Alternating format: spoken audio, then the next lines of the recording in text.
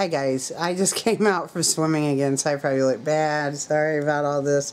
I came in because I'm going to teach a little Indian girl about her heritage, because they've displaced Indians so much. And she's from the Sayagla Nation, and she knows nothing about except what she's been taught in school. So this is going to be fun, but that's not why you're here. I'm going to read something that a very nice person sent me in a PM. So let's get to it. Okay, hold on. I found this very strange. Let me get this set up right. HSBC, and remember this is in the UK, in Britain, has asked foreign diplomats to close accounts. The HSBC has asked for foreign diplomats in London to close their accounts as a part of efforts to reduce business risk. Among those who have been asked to stop using the UK's biggest banks are the Vatican, Papua New Guinea, and the West African nation of Benin. More than 40 embassies, consulates, and high commissions are said to be affected, with their position made worse by other banks' refusal to take their custom.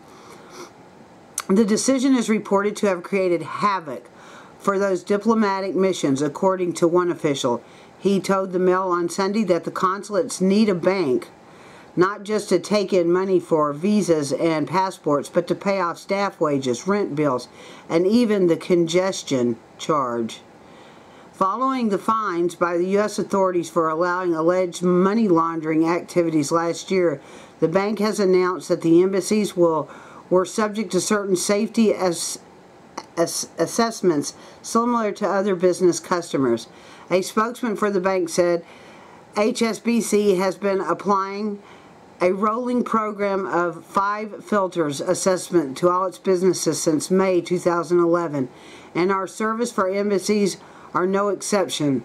The criteria needed to be satisfied are international connectivity, economic development, profitability, and cost efficiency and liquidity.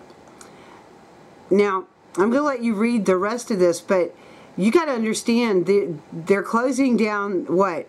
Are they not closing down embassies across the nation right now? I mean, across the Muslim worlds and in India and some other places in Africa and stuff. And now they're not going to help their foreign diplomats. They just kind of are going to cut them off. This is, I don't know. Tell me what you think. I find this bizarre, to say the least. And I'd like to thank my friend for sending this to me. I'm going to leave this link below. And please, guys, tell me what you think about this. Are we about to have a collapse? I mean, I would like to, if we're going to have a monetary collapse, I would also like to see a collapse of the empires and let us rebuild, because I think we can do it. I really do. When I have people that I didn't even know, you know, young Indian children watching from around here watching my my videos, I'm actually so humbled right now that, you know, I've got to explain the basics about how Native Americans believe. And what it is people are tired of this empire system, and she probably doesn't even realize that that's what she's in. She's very young. However, this empire system has brought us all to question things, even the things in our hearts. So everybody unite. Let's stop all this feuding. I know there's a lot of feuding on YouTube right now. I'm just choosing to not get involved in that. I love everybody. Peace, love, and truth to everyone. And tell me what you think about this closing the accounts. You know, right after they said the embassies are going to be closed. Are these people going to have money to travel home? I mean, these are questions I have. Are they just going to leave them out there and let it be like another Benghazi? So we have to, you know, question some of these things. So please leave your comments in, you know, below, and let's try to discuss this.